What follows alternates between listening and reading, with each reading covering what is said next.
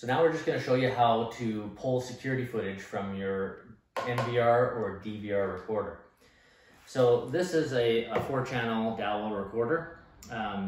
This would be probably for a residential. If it's commercial, it'll be a larger unit, and it would also have a USB drive in the front. In this case, it's got 2 USB drives in the rear. One of them is for your mouse, and the other one is for a thumb drive. Doesn't matter which one's which. You just insert your thumb drive into the USB port. Then you go to your on-screen menu, right click. So here's your on-screen menu, right click, go to search. Here's your calendar. So anywhere where there's a little dot, that means there's recording. So we're gonna pick today's date. We're gonna look at our cameras down here on the right. We're gonna say we don't need to look at all of these, we just wanna look at one camera. And then here's our 24-hour clock, 0 over to 24. Now on the bottom, you have green, which is regular, and then you got yellow, which is motion.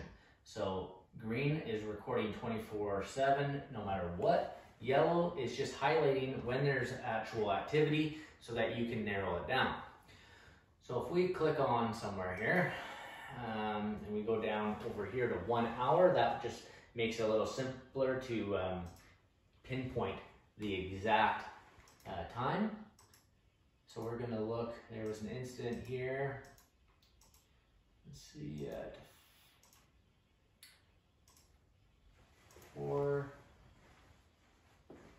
Okay, so now over here you got your pause, you got your stop, you got your playback, you've got your slow play, your fast forward, and then your next day. So what you want to do, what we're going to do is we're just going to fast forward a little bit.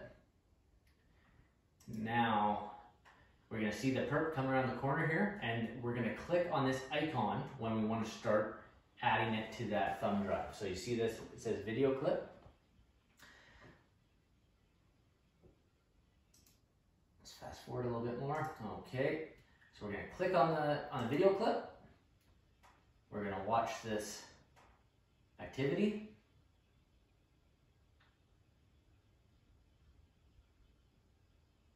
And then we're going to hit the scissor icon, the video clip, a second time.